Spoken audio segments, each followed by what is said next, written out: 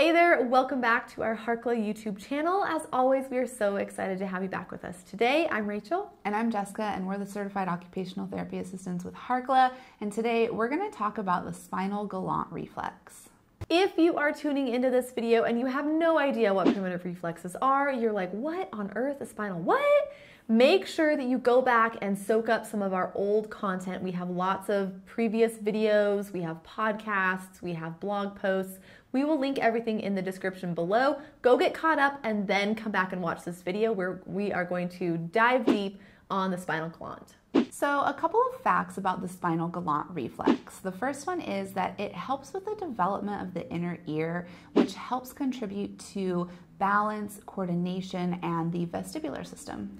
It also supports development of that posterior chain of the backside of the body. It is elicited by stimulation to the spine, which again connects to the birthing process. When contractions stimulate the spine, it kind of helps the baby corkscrew and turn and kind of wiggle their way down the birth canal to come out. So it's really important to be aware of the birthing process when you are looking at a child who might have this reflex retained.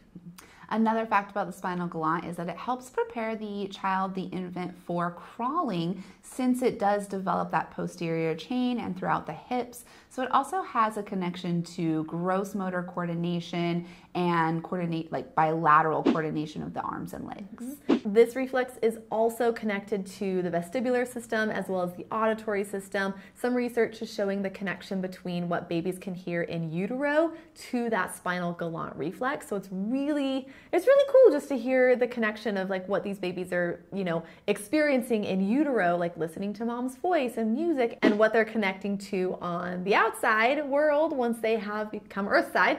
You can see that connection there, and it's partially related to that spinal galant reflex. So in infancy, the spinal galant is triggered by stimulation to the lower back. So when your infant is laying on their tummy, you can stroke along the side of their spine, and you will see hip movement away from the stimuli. And you can do this on the left side of their spine and the right side of their spine, and you will see that hip movement in either direction when you stimulate the back. In addition, when you provide that stimulation, it can also elicit urination, and so that's why we're going to talk about the connection up to bedwetting later on in this video, but you will see that oftentimes you'll see that connection when the baby's back is stroked. You'll see them urinate if they don't have a diaper on. The spinal galant is developed in utero, should be fully developed and ready to go by birth, and then is integrated anywhere between 3 and 9 months of age. Now, we say these ranges, 3 to 9 months, that's a big range. There are so many variables to these primitive reflexes in general, so just know this is like just an average. This is just what the research shares, and we're passing that information to you. Now, we want to give you a couple of signs in older children that the spinal galant might be retained or stuck in the body. And the first one is excessive fidgeting while seated. So oftentimes we'll see these kiddos in a classroom, and they act like they have ants in their pants. They can't sit still, and it's actually the spinal galant reflex being triggered by their clothing on their back or the chair of their seat. Like I had already mentioned previously, that connection to bedwetting. Generally beyond the age of 6, if a child is still wetting the bed at night, we want to make sure we're ruling out that spinal galant reflex, making sure it's not retained, because when a child is tossing and turning or the sheets are tickling their back, it can elicit that urination like I had mentioned. Yep. Another sign might be hypersensitivity to certain clothing or textures on their hands, their body. Oftentimes these kiddos will struggle to tolerate the tags on clothing or seams on their socks, and it could be related to a retained spinal galant reflex. The last symptom we're going to chat about today, definitely not the least, but it is poor concentration. So anytime a child is really struggling to concentrate in class or in an academic setting, we want to make sure that we're ruling out that spinal galant reflex. Now, we want to leave you with one super fun activity that you can do with your child, that you can do with your clients if you're a therapist, and this activity really targets the spinal galant reflex. So the activity is heel reaches with stickers, and so we're going to have the child lay on their back, and we're going to put some stickers on the outside of their feet, okay? And then we're going to reach laterally and grab a sticker And then we're gonna pass it to our other hand and reach to the other side laterally, and we're gonna stick it on our other foot. So we're kind of doing that ab exercise, heel reaches left and right, kind of working those transverse abdominal muscles. I don't actually know which muscles we're working, but we are going to work on that core strength, but we're also getting that tactile stimulation to the back, which is really beneficial for that spinal galant reflex. Now, if your child is unable to complete this activity because it's tickling their back too much, or they're just unable to tolerate that movement side to side, they're unable to keep their head lifted up off the ground while they do it, they're unable to have full range of motion to be able to reach laterally to both sides, those could all be signs that the spinal galant reflex might be retained, and it would be worth looking into some primitive reflex testing. Okay, that was a lot, but obviously we're really passionate about this topic, and we want to let you know if you're curious about learning, testing, and integration, functional activities, if you're like, okay, this sounds like my child, I need to learn more, we do have a full course available. It's just been completely rebranded, and it is absolutely, I mean, we're a little bit, what's the word? Biased, but it is really great. This course is super cool because there's actually 3 different purchase options. The expert purchase option is designed for parents just learning about primitive reflexes who want to help their child integrate some retained primitive reflexes.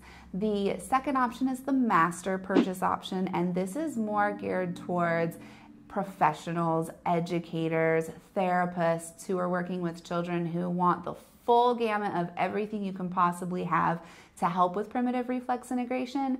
And then the third option is our AOTA CEU certified version, where if you're an occupational therapist or an occupational therapy assistant like us, you actually earn continuing education credits for taking this course.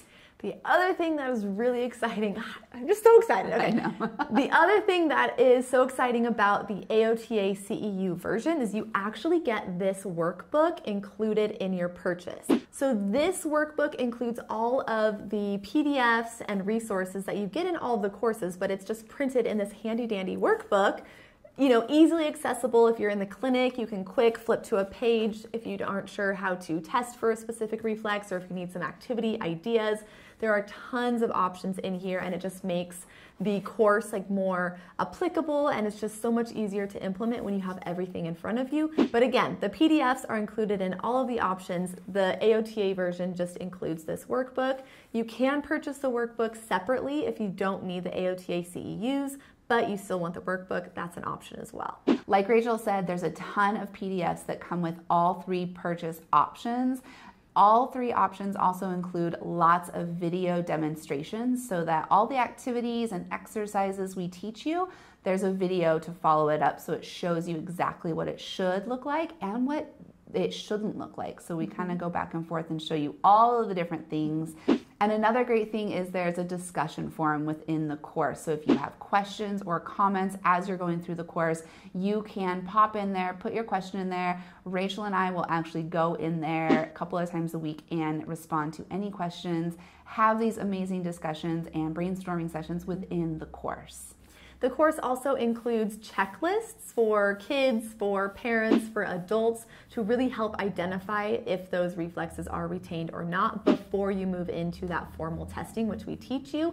We also have case studies as well in this course, so that way you can see us testing kiddos. You can see what these reflexes look like when they are retained or when they're integrated based on real kiddos, which was some input that we'd received from our previous course. We went ahead and added that in to this version, and it just makes the application so much easier. Yeah. So like Rachel already said, we're super excited for this course. You can find the link to the course in the description below. So that is it for you today. We hope that it was helpful. We had a great time chatting with you about these reflexes. You know we're completely obsessed about this topic. Make sure that you follow us on Instagram if you don't already. You can find us at Harkla_family, as well as at All Things Sensory Podcast. Going along with that, we do have a podcast with tons of episodes. We talk a lot about reflexes there as well. Obviously, it's about sensory, so we talk about that too. You can find it on all major podcast platforms. It's called All Things Sensory. Make sure you're subscribed to our YouTube channel so you never miss another video. Leave a comment if you enjoyed this video today. Share it with a friend who might also find it helpful. and we will talk to you next week. Okay, bye.